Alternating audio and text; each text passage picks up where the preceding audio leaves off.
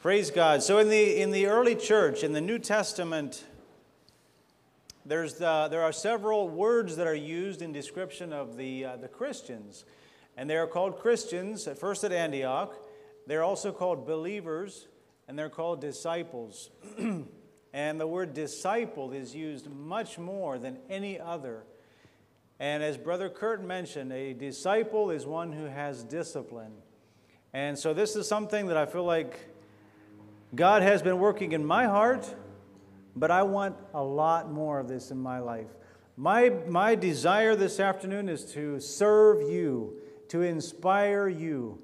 And as a servant leader, I want to do as Jesus did. He stooped and washed his disciples' feet. I want to wash your feet this afternoon. I want to help you forward. I want you to be inspired. And so I am not here with the desire to shut people down. Now, there are things that need to be shut down sometimes in our lives. But primarily my goal this afternoon is to inspire you. There are a lot of exciting things that can be done, that can be accomplished by this group of youth. Exciting in God's kingdom. Not easy things, but our God is a great God. He's a great King. He is the King of kings, and His kingdom is the only cause which will last through all of eternity. Isn't that exciting to be part of the kingdom of God and the only cause that is eternal? Praise the Lord. So I have a number of copies, and I left a stack of copies with the ushers, and I'm going to ask the ushers to organize themselves and to distribute those copies. And if there's a need for more copies, then we will make more copies. And I'm going to ask you a favor. Please don't distract yourself by reading the copies. Hold the copies. I want you to take them home, and I want you to read them at home, but I don't want you to be distracted from the sermon by looking at your copies. All right, so to start out with, if you have your Bibles there, I would like to invite you to turn in your Bibles to the book of Deuteronomy as a foundation, as an introduction to this topic of spiritual disciplines. Deuteronomy chapter 2. And this is Moses reviewing the wanderings of the children of Israel. And some of you may think the book of Deuteronomy is somewhat boring, but I tell you, there's some beautiful things in the book of Deuteronomy. We're going to start in verse 1. Then we turned and journeyed into the wilderness of the way of the Red Sea, as the Lord spoke to me, and we skirted Mount Seir for many days. And the Lord spoke to me, saying, You have skirted this mountain long enough. Turn northward. Hallelujah. Am I still on? Somehow it feels like I'm not on. All right. Now, are the copies passed out? Is there anyone who did not receive a copy? You're not done yet. Okay, we'll keep working on that. You have skirted this mountain long enough. They went around this mountain. Now, what is this mountain? We're not going to take the time to read the rest of the chapter, but the rest of the chapter describes who is in this mountain. He says they're the Edomites, and they're your brethren. And God has not given you any inheritance in this mountain. I have given this mountain to the Edomites. We're in this world, but not of this world. God has not given us an inheritance in this world. And so the things that were in that mountain were not necessarily wicked things. They were their brethren, but God had not given them an inheritance in that mountain. And God said, You've gone around this mountain long enough. All right, now turn and go northward. And in the Bible, when it talks about northward, it's often symbolic of turning towards the Lord and towards His kingdom and the things of God. And so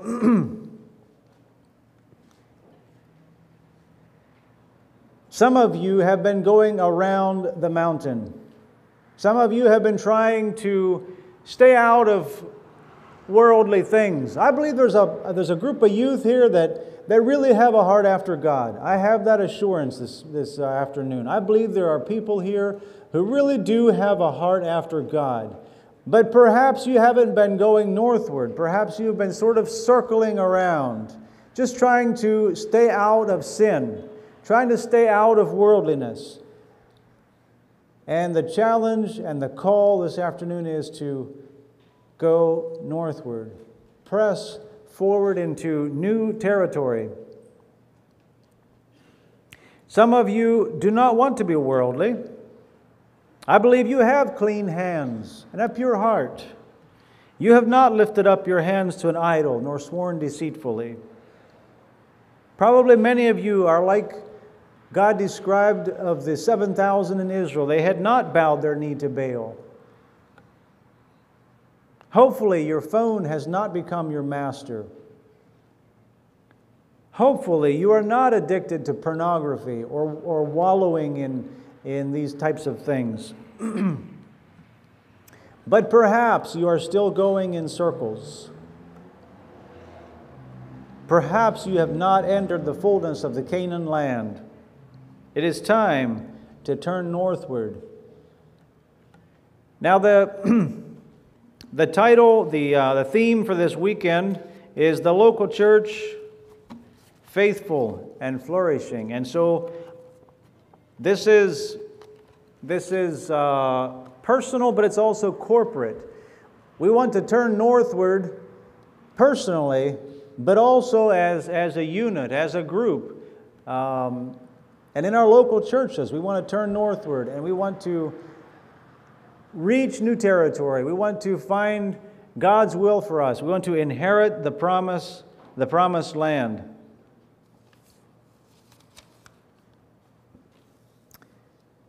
All right, so practically, how do I do this? How do I quit circling around? How do I turn northward and go and possess new territory? All right, we're going to take a little moment here. Let's get a raise of hands. How many people would like a copy that have not gotten one yet? Okay, would the ushers mind coming up and taking a count and getting some more copies? Or maybe you already have that count. Do you need a count? More copies coming. Thank you, brother. All right, what does it mean to turn northward and to inherit the promised land? Some of that is self-discipline. And that word self-discipline, we're going to talk about that just a little bit.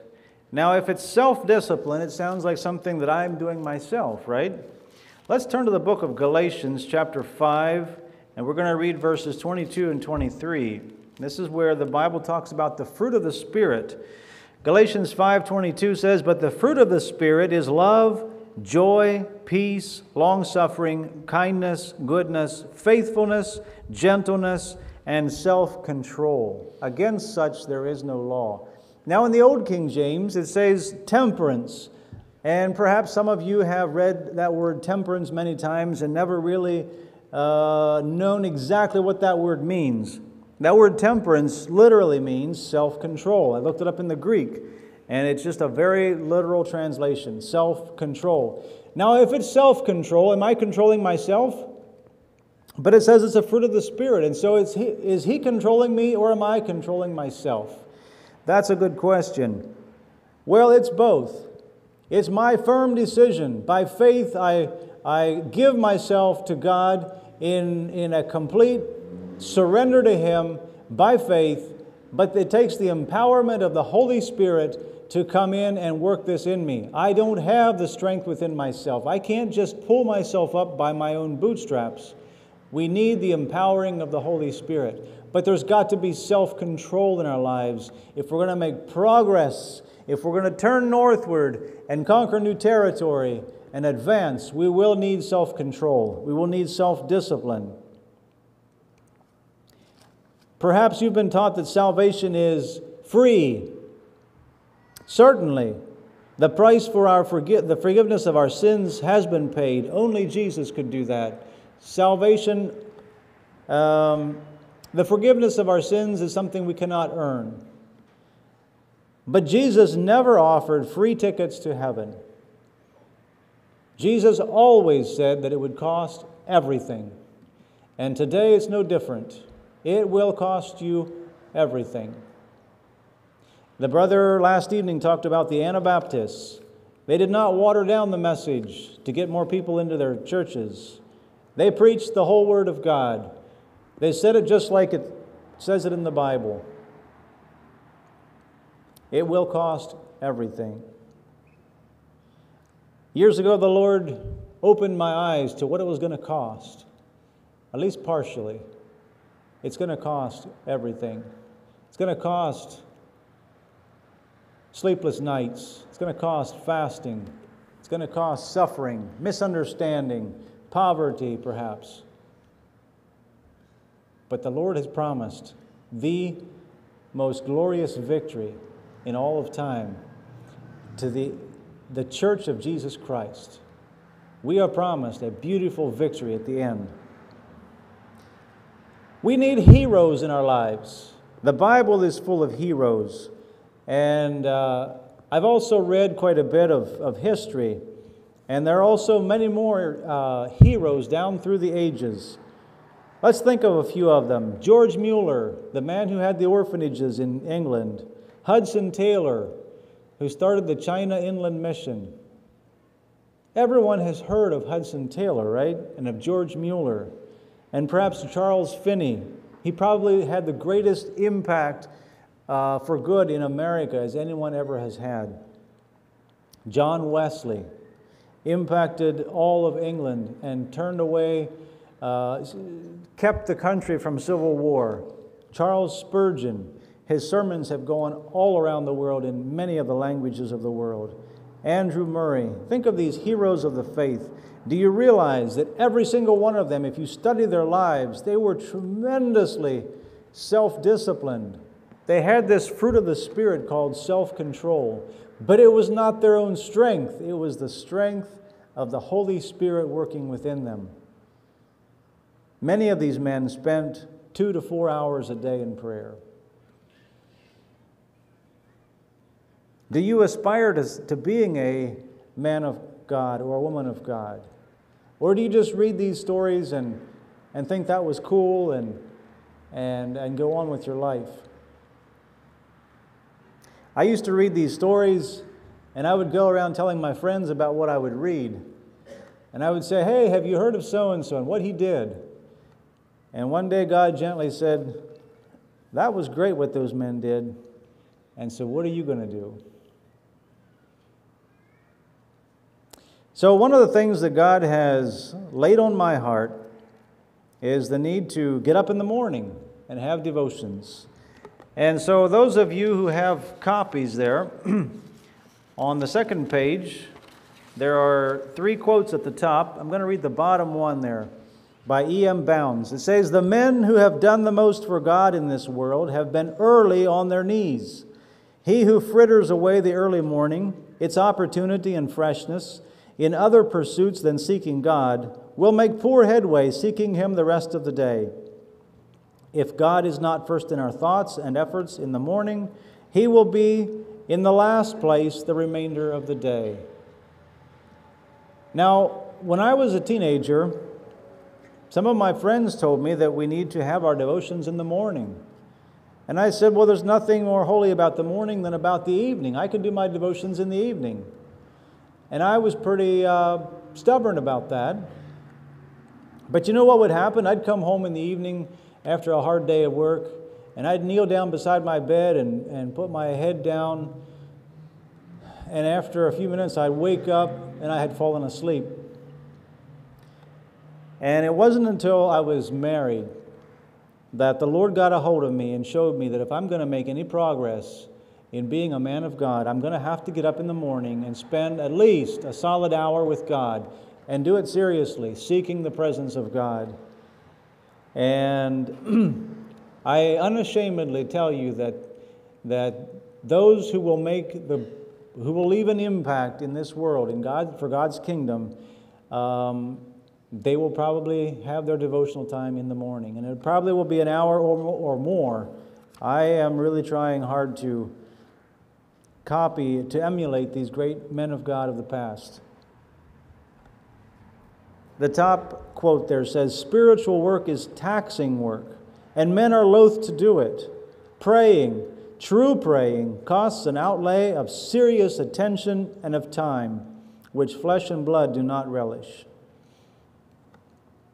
And so I want to just make a few more comments about that. We need a place, and we need a time.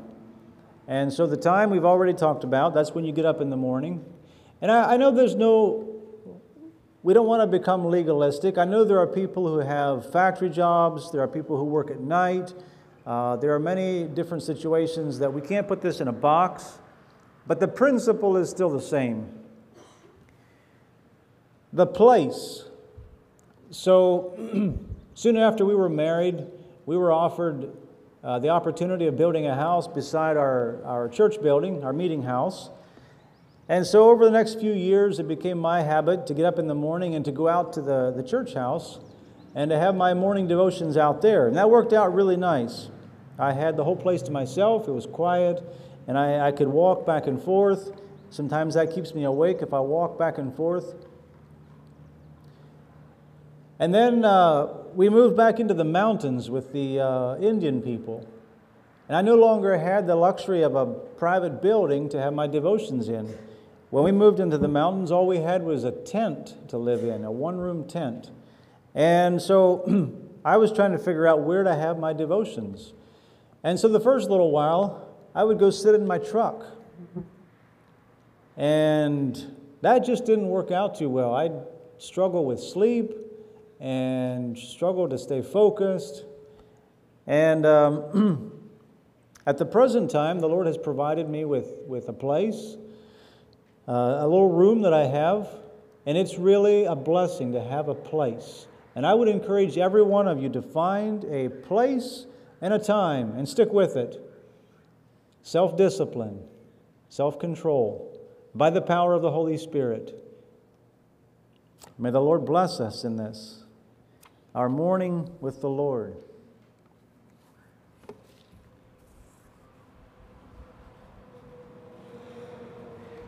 All right, on the other page, if you flip your page over, at the bottom, it says the equation is not information plus inspiration plus willpower equals transformation.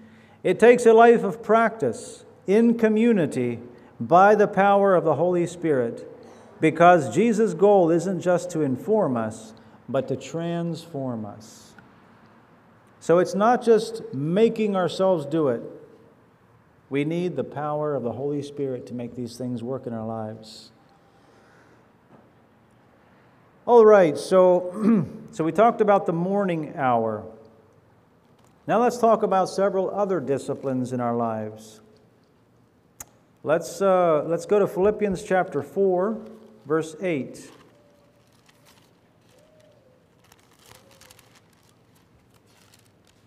Philippians 4:8 says, "Finally, brethren, whatever things are true, whatever things are noble, whatever things are just, whatever things are pure, whatever things are lovely, whatever things are of good report, if there is any virtue and if there is anything praiseworthy, meditate on these things," or think on these things. Our mind. We must learn to control our minds and our thoughts. And I remember as a young man, my mind would wander into all sorts of fantasies and daydreaming and things like that. And the Lord convicted me that I need to think on things that are true. Learn to bring your mind into subjection to the Holy Spirit. The next one I want to talk about is, let's go to 1 Corinthians chapter 10.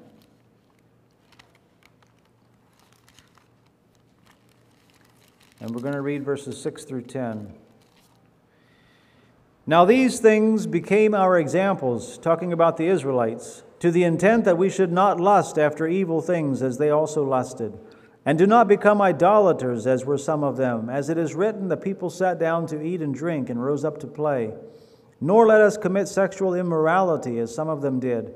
And in one day 23,000 fell. Nor let us tempt Christ, as some of them also tempted, and were destroyed by serpents. Nor complain, as some of them also complained, and were destroyed by the destroyer. Now all these things happened to them as examples, and they were written for our admonition, upon whom the ends of the ages have come. So we started out talking about this mountain that they were just circling around. And during that time, these are some of the things that happened to the Israelites. And so we have 5 things that they fell into. The first one is lust. Lusting after food in particular. It's been a concern of mine to hear American youth going on long discourses on what kind of foods they love and what kind of foods they hate. And I can't stand so-and-so's burgers, and I just love so-and-so food. That's what the Israelites were doing right there. If we're going to become a useful vessel in God's kingdom, we've got to get away from lusting after food. We've got to be thankful for the food that God gives us. We always thank the Lord for the food before we eat. And then we sit there and grumble about it. That doesn't make any sense. The Lord told the disciples that when they go out preaching the kingdom, He says, eat whatever is set before you. And the Lord laid on my heart when I moved into the mountains with the Indian people to always eat whatever is set before me.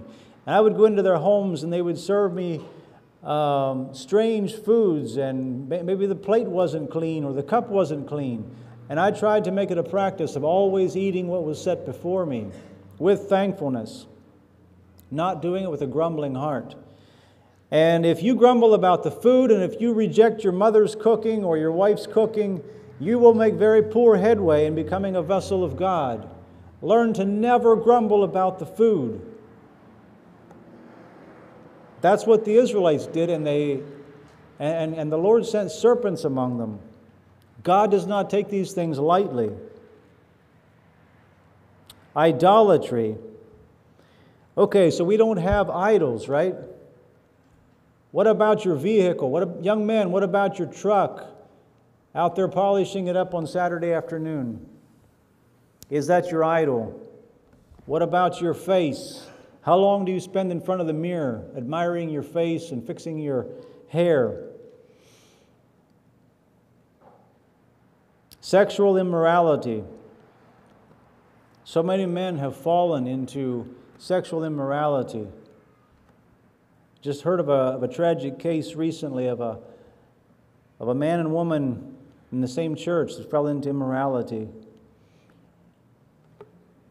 Sometime do a study on this. Look through the Bible and look how many men were caused to stumble by a woman.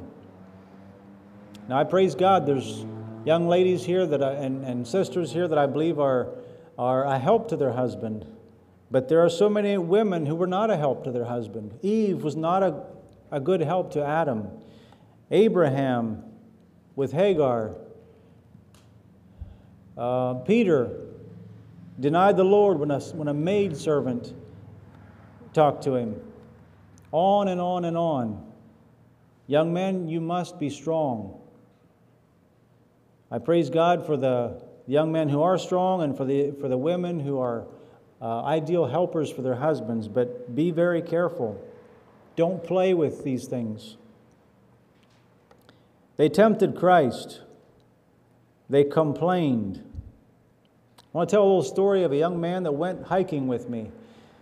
We were hiking, we hiked for several days actually, and it got dark on us. We camped out along a little stream in a little flat area, and we laid down in our sleeping bags there, our blankets, whatever we had, and it was getting dark, so we laid out there. It was a peaceful, quiet evening along beside a stream there, and we went to sleep. The stars were shining overhead. About midnight, it started to sprinkle, and I woke up with raindrops on my face. And I pulled the blankets over my face, and I just hoped that it wouldn't keep raining. And it didn't. It did quit raining. And I went back to sleep again. About 2 o'clock, I woke up again, and it was raining. This time a little harder. And again, I pulled the blankets over my face, and I just hoped that it would quit raining. And it didn't. It kept on raining, and it got harder, and it rained harder. And I was just hoping that the blankets would keep out the water, but they didn't. And pretty soon the water started coming up from the bottom, and the first thing I knew, I was completely soaked.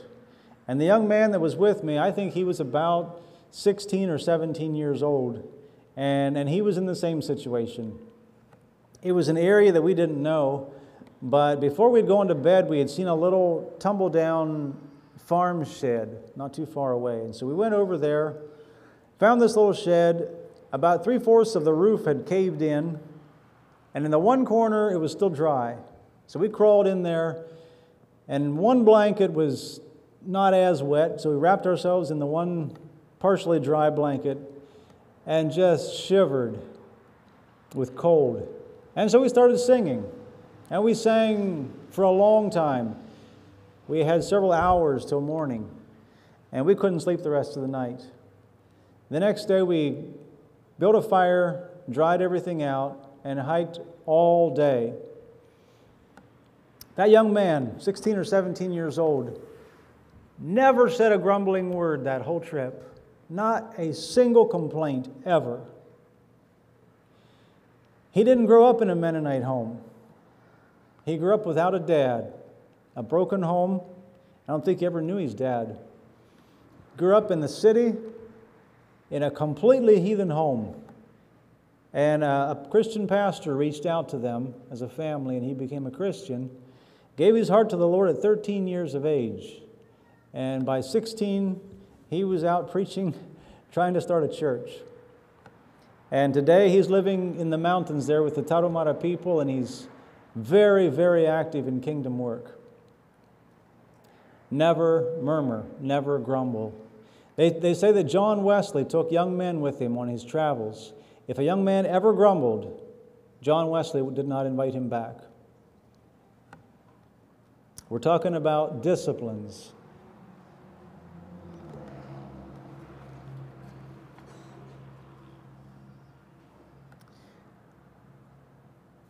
The Israelites had been slaves in Egypt. They had a slave mentality. After they came out of Egypt, they were no longer slaves, but they still had a slave mentality. A slave typically is dependent on man, lacks vision, typically is unthankful, and is a grumbler. The Israelites had a slave mentality. It got them in trouble. God had to eradicate a whole generation and bring the next generation in. And so what were they doing during that time? They were circling this mountain, going around and around. Some of you have been going around and around. Let's get up and march. Let's go forward. God has great things for us in His kingdom. Some more disciplines. Money. Many years ago, soon after we were married, we had some changes in our financial situation, and I ended up opening up a small carpenter shop. I didn't have customers, and I didn't have much experience in exactly the line of work that I was doing. We went through a number of years of scarcity. But during that whole time, the Lord laid on my heart the verse in Romans where it says, "Owe no man anything." By God's grace, we never got into debt. Learn to handle your money with God's grace. If you can't handle your money wisely under the anointing of the Holy Spirit, God will probably not use you greatly in His kingdom. Years later, my carpenter shop was doing much better, and I started looking around at other carpenter shops. And they were expanding, they were hiring workers, they were going to expos, getting orders, and turning their carpenter shops into factories. And I started thinking about turning my carpenter shop into a factory. And God said, "No, don't. You just keep working by yourself. I have something ahead for you. After another year or so, the Lord opened the door for us to go to a completely unreached area.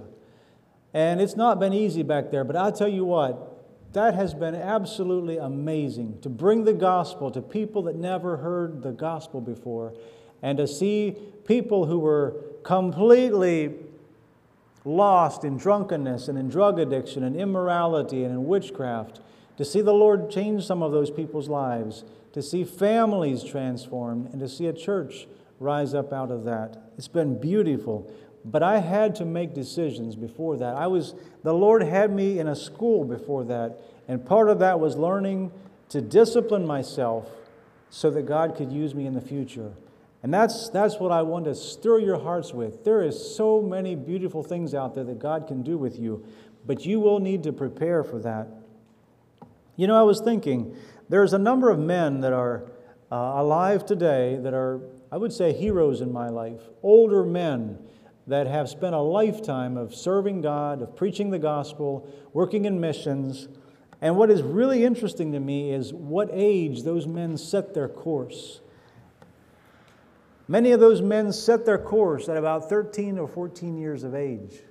Now some of those men are in their 70s, maybe 80s, and they're still burning with a passion for God. But those men set that course when they were about 13 or 14 years of age. Now, God can save people on their deathbeds. God has used many older men and women. They've gotten saved in their old age. Praise God for that. But the ones who have gone out and done the most, many of them set that course at a really young age.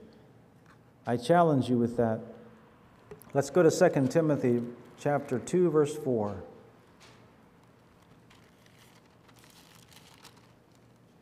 No one engaged in warfare entangles himself with the affairs of this life, that he may please him who enlisted him as a soldier.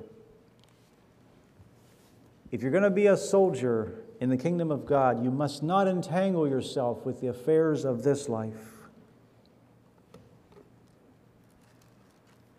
1 Corinthians 9, verses 24 through 27. Do you not know that those who run in a race all run, but one receives the prize? Run in such a way that you may obtain it. And everyone who competes for the prize is temperate in all things. Now they do it to obtain a perishable crown, but we for an imperishable crown. Therefore I run thus, not with uncertainty.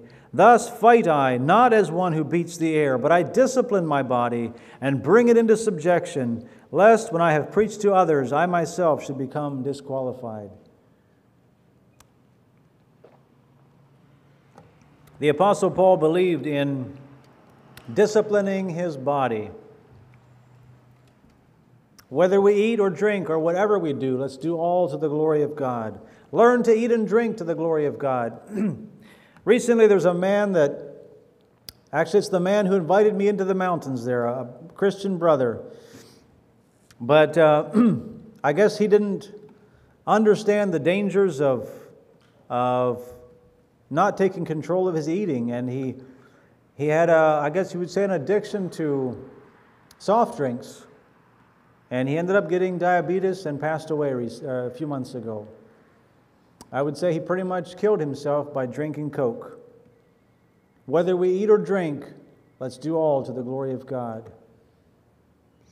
I know that an intake of soft drinks, Jesus said whatever goes into the mouth doesn't defile the person. We're not going to lose our salvation by drinking Coke.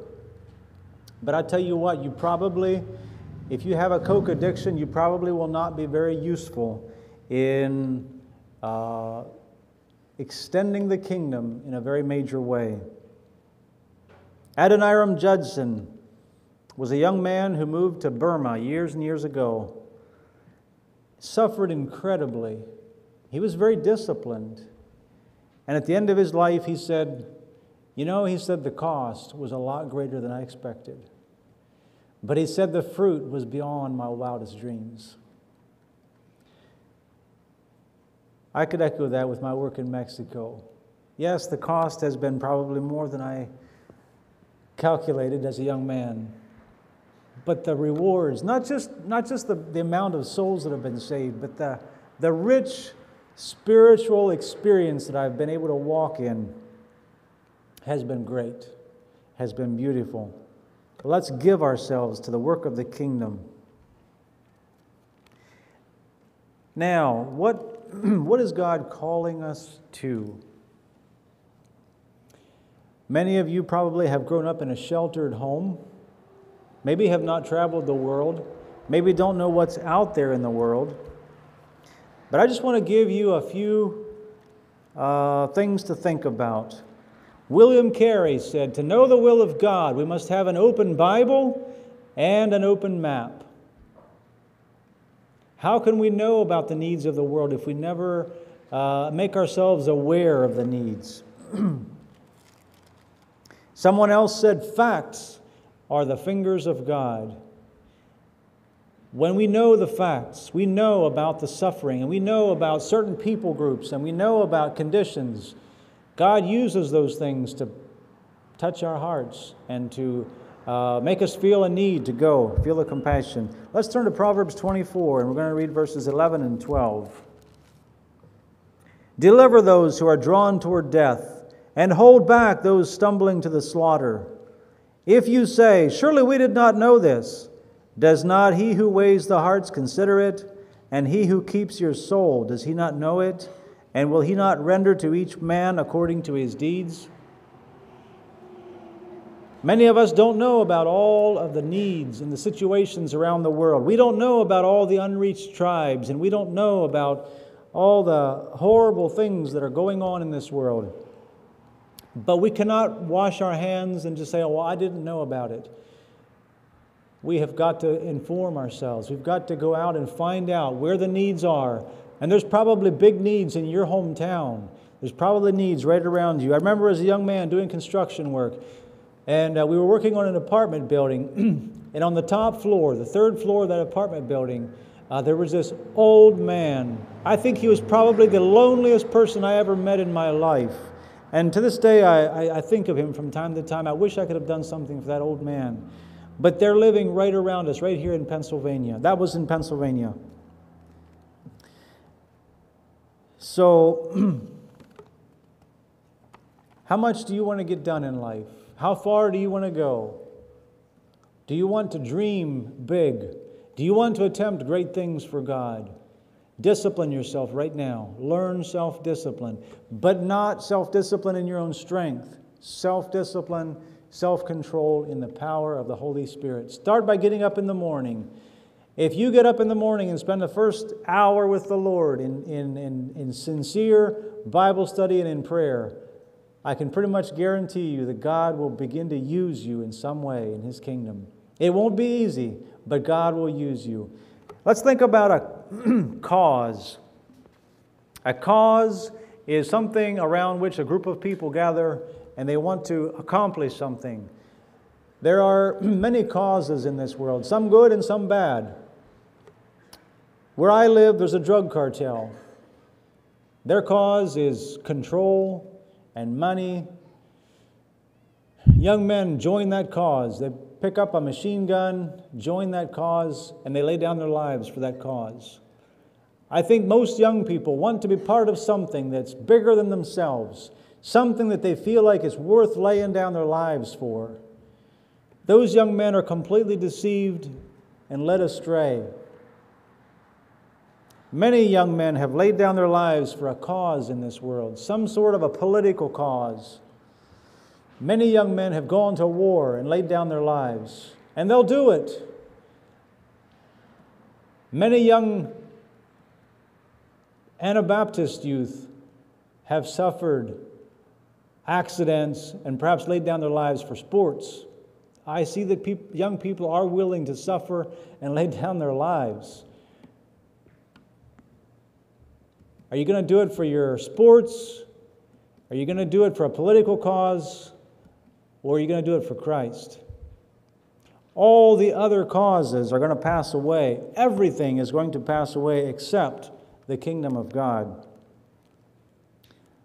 Daniel 2:44 is one of my favorite Bible verses.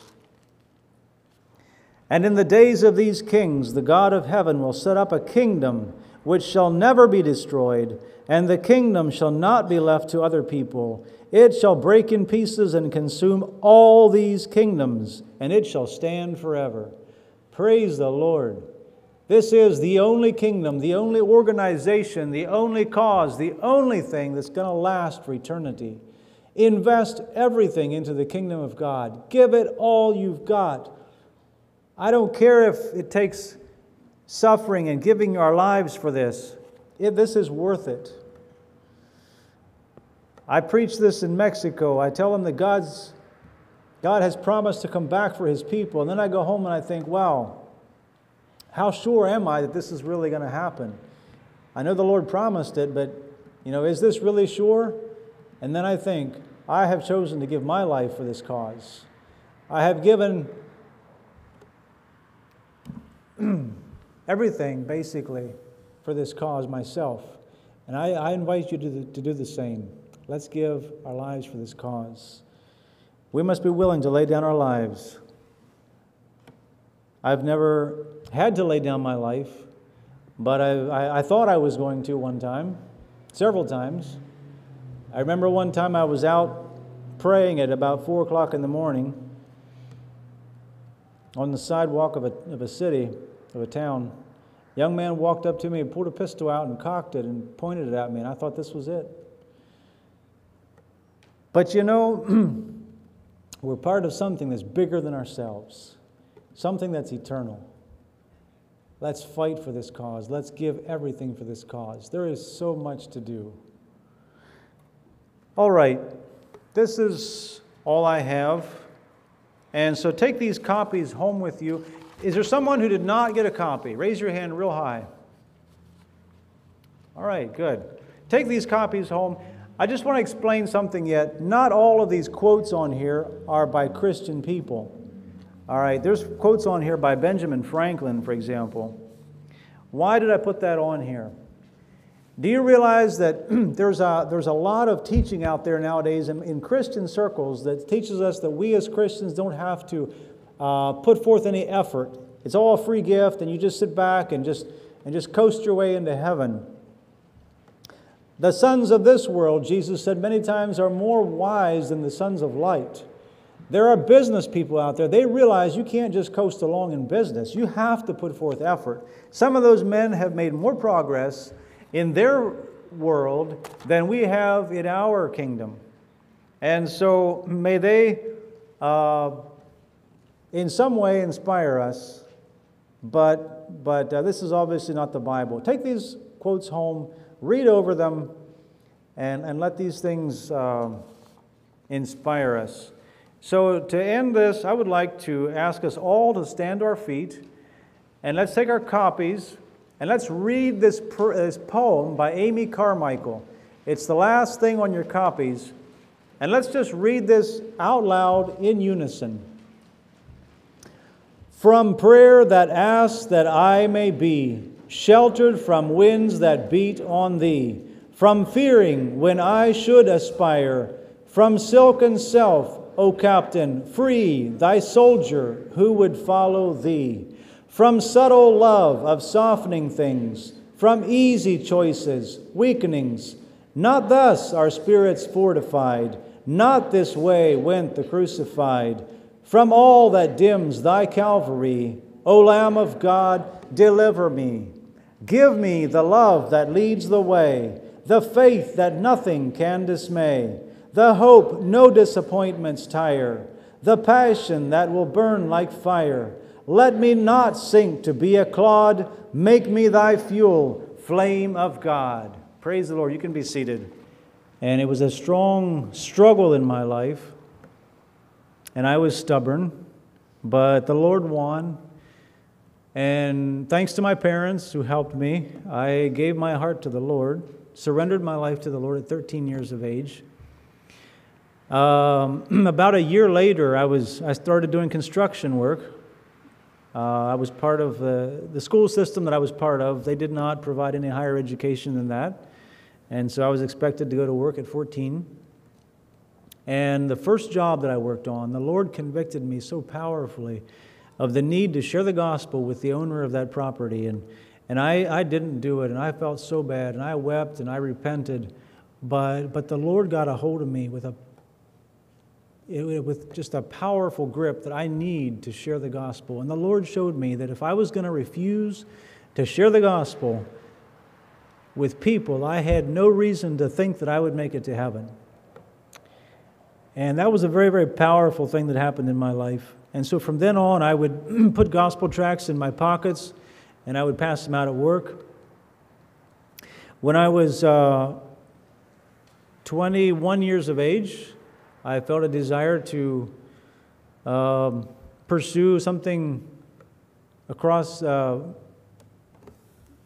seas, or some sort of cross-cultural foreign mission work.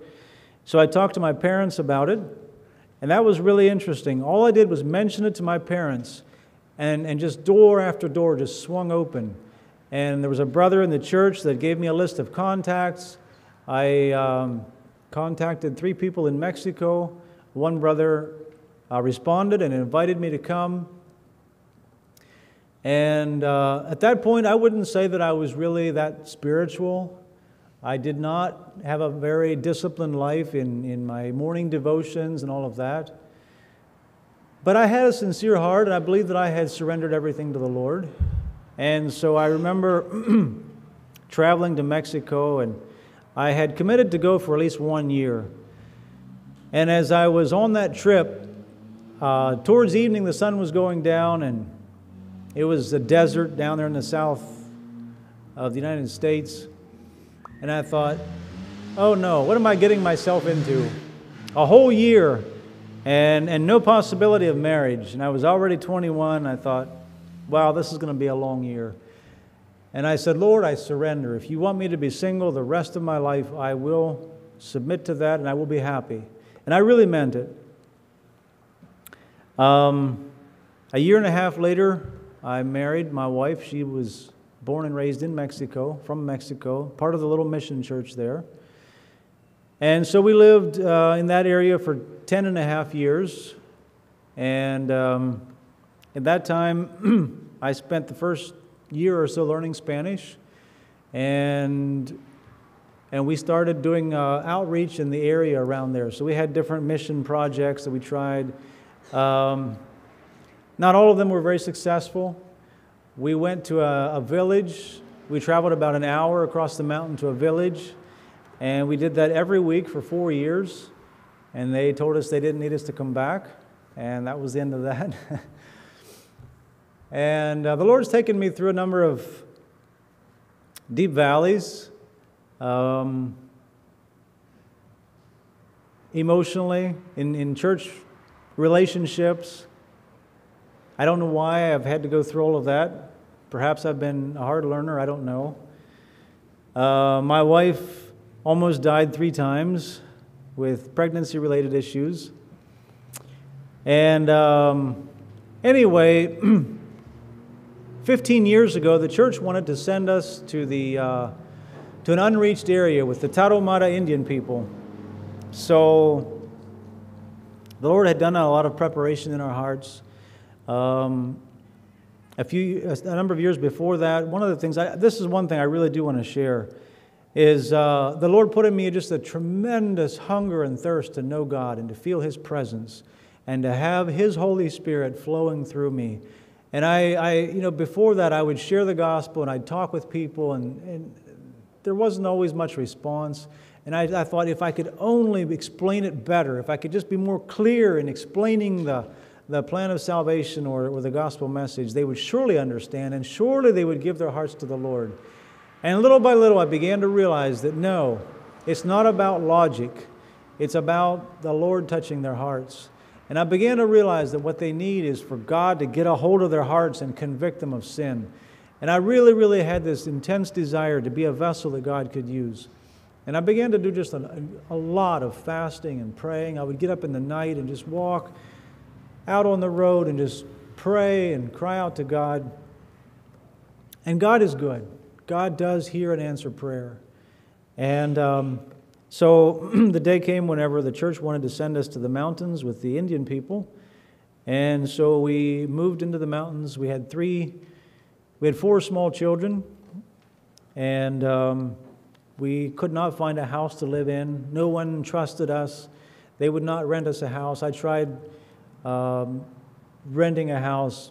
Nothing was available. So finally we built a tent, and we lived in that tent for 3.5 months. A storm came through, and I think we were really in danger of our lives at that point, but the Lord protected us, sent His angel to keep us. And many times over the years, the Lord protected us in miraculous ways from death. Many things that I could share. One outstanding situation was a young man who, how would I tell this story?